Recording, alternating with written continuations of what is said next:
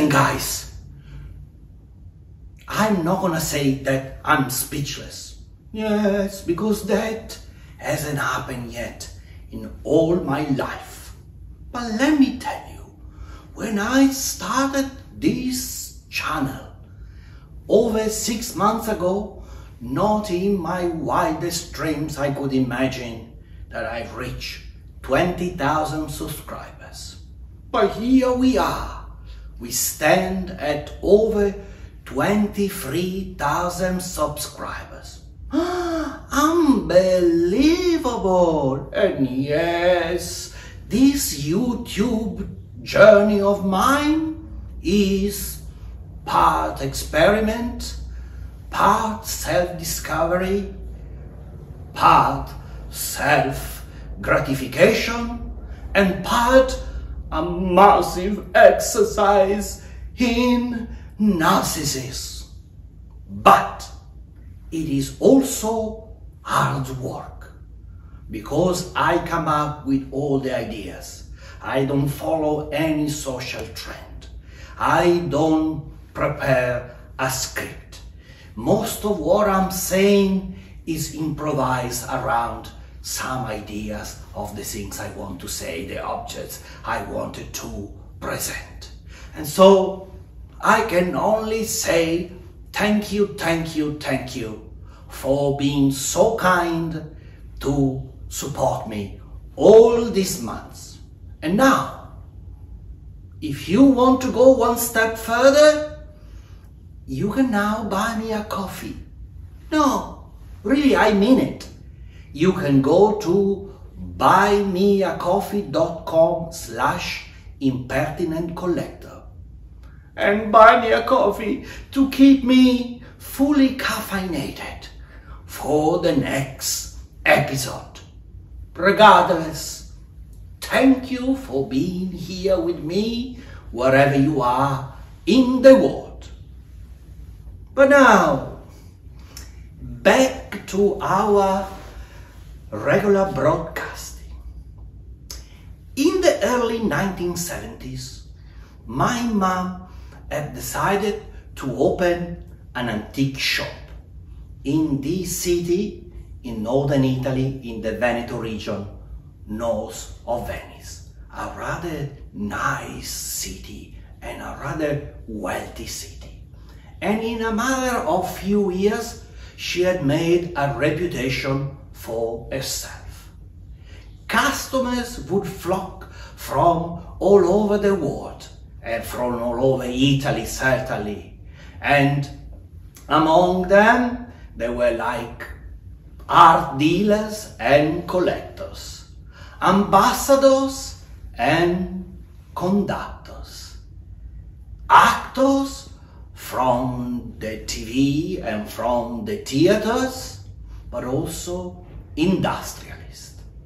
And among this group of people that were very much looking to see what my mom had brought back to the shop for one of her latest trips overseas, there were few members of the Italian aristocracy.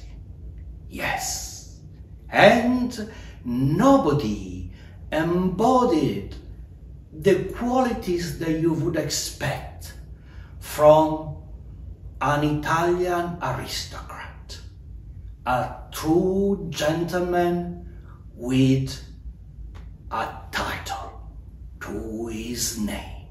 Then the character at the center of these episodes. And as always, when I mention real people, you will grant me the liberty to change his name for the sake of this tale. And so we would call him Il Signor Mascara. Yes, even if when he first introduced to my mom, he presented himself as Il Conte Mascara della Bella Frasca. What a title! And in the eyes of my mom, he had all the credentials. Yes, because he had an aristocratic title that would back his lineage all the way down to a Medici Pope. He had a country estate in Tuscany, and he had a palazzo, even if just the piano nobile, in the center of Florence. To me, when I first met him, I was 10 years old, and he came up as the most charming man that I ever met, a client of my mom. He was medium size with a relatively large waist, but not too much. You know, a bit of what we called a lifestyle belly in Italy. And he was always immaculately dressed without having been over the top. But when I saw him in the shop, he would always have the courtesy of spending few minutes chatting to me. He would squat, come down to my height and ask me, little Davide, what is going on in your life?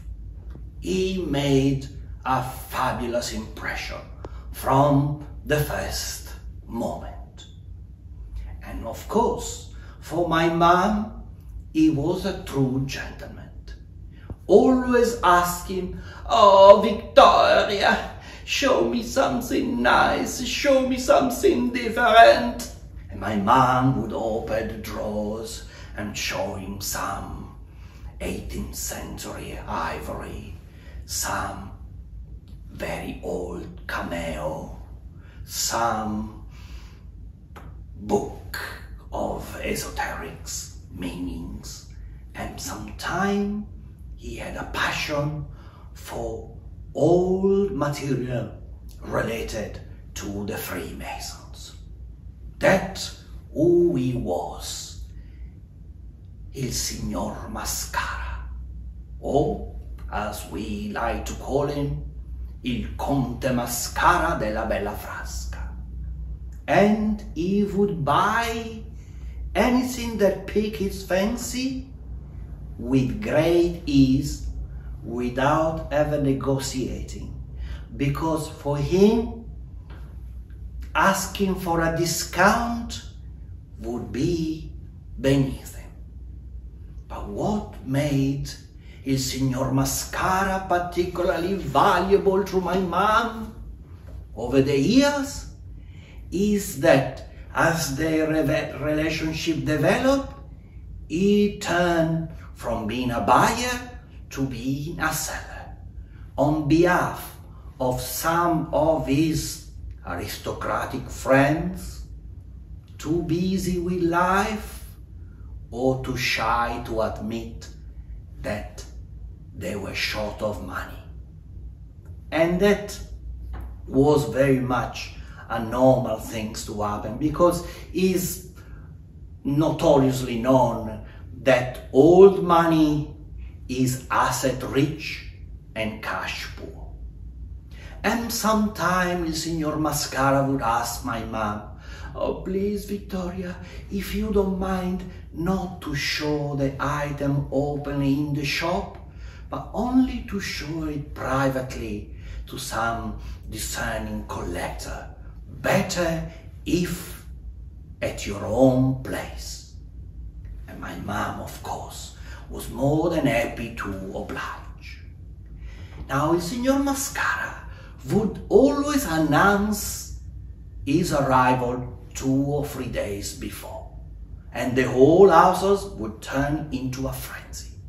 Yes, because regardless if he was too busy, if he had other plans, or if something was arranged at the last minute, we had to be ready to have Signor Mascara for lunch. And so all the silverwares had to be polished.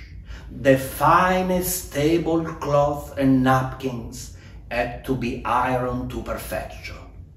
And of course, the most expensive Murano glass with the gold leaf inside had to be taken out from storage and polished and clean, ready for a lunch that many times didn't happen. But that's who this guy was. And this relationship with the Signor Mascara has going on for something like over 15 years. And one day my mom received a friendly call from his wife. Yes, la Contessa Mascara della Bella Frasca wanted to have a private audience with my mom. And she was promptly accepting the lunch that came with her arrival. And she arrived by herself, and she shared with us the sad news that the marriage was now unraveling, and that they had marital problems for many, many years. But now it was definitely over. And my mom asked, "Oh, and what's gonna happen to il Conte Mascara?" And the Countess gracefully, but not less viciously, declared, "There is no Conte Mascara della Bella Frasca. The title is mine, and he has used it through all these years in order to gain access to the most respected families in Italy." Oh no, oh, such an elegant man, such a man of exquisite manners. Yes, but there is more. This man always had expensive taste, and he had no money of his own. He spent all the money like there was water, all the time buying. But there is more. In the last few months, since I told him that our marriage was over, I started to notice that a number of items from the home, from the palazzo in Flores, and from the country house were now missing. And I suspect that he is starting to order them in order to sell them later on. Oh, yes, imagine, cara Vittoria, even the exquisite Bulgari watch that I bought for him on our first year anniversary, even that one is missing. You go figure, you live your life with a man all your life, then you discover that he's not the man you should have spent more than a weekend together in Portofino or in Capri when you were both young. But you know, he charmed me, and he was a charmer. But now I can't stand him anymore.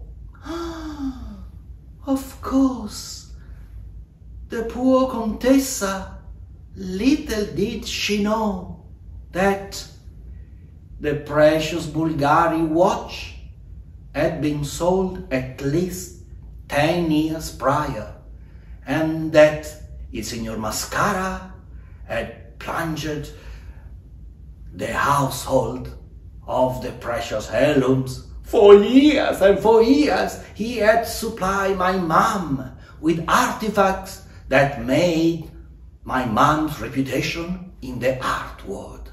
as somebody who could discover and obtain through a secret sources the most unbelievable items at very good prices too. And the Bulgari watch, when my dad starts going down with Alzheimer, my mom decided to gift to me. And she said to me, please, only wear it in special occasions. And what better occasion that this YouTube video? And who cares about the watch that comes and goes? What happened to Signor Mascara, now downgraded from Count to a mere Signore? Oh, what happened to his tailor-made shirt that he would have exclusively made for him in Naples? The shoes custom-made for him in St. James in London. The suits made for him in Savile Row. The coats only made by Loro Piana in Milan. How could he possibly replace them and keep up his extraordinary wardrobe? Well, he disappeared after this meeting for a couple of years. And then one day, he, unannounced, appeared in the shop and asked for a little loan to my mom. My mom was more than happy to oblige. And then another year passed, and he reappeared again, still charming, still nicely dressed, but you could see that the clothes were no longer brand new. He had a way to wear clothes that was exquisite, especially when you are dealing with everything that is tailor-made. It fits you perfectly, even after 20 years. And he has his own patina, his own charm that makes you really look and sound and feel like old money.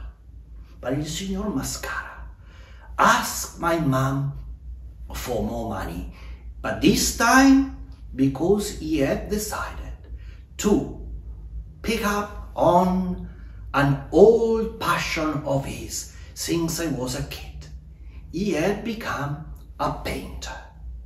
But in this characteristic fashion, he would paint on big canvas with the most exquisite and expensive colors that have to be made for him with the right mix, with the right ingredients, with the right oils.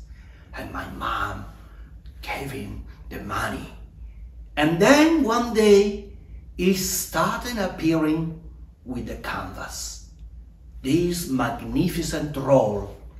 Asked if my mom could possibly be interested in purchasing some, because unfortunately, for unforeseen circumstances, the money had run out. And my mom, of course, obliged and bought the canvas of now what for all of us was Il Signor Mascara. What an extraordinary character, and what a story. I know as a fact that he died few years ago. His daughter called my mom and she said, I have few items to sell that my mom left me, because my dad had nothing. He had sold everything. But my dad, when he was dying, he told me, if you ever need to sell something that mom has left you, only trust Victoria. Call her and tell her that you are my daughter. She will for sure cut the most elegant deal. And my mom did. She went to see her in a small apartment in the center of Florence, full with paintings from the floor to the ceiling, but nothing compared to the splendor that this old Medici family was used to. So, this is the story of Signor Mascara and the Bulgari watch that grace my wrist in special occasion, like this one here. Signor Mascara, you are my legend. Ah.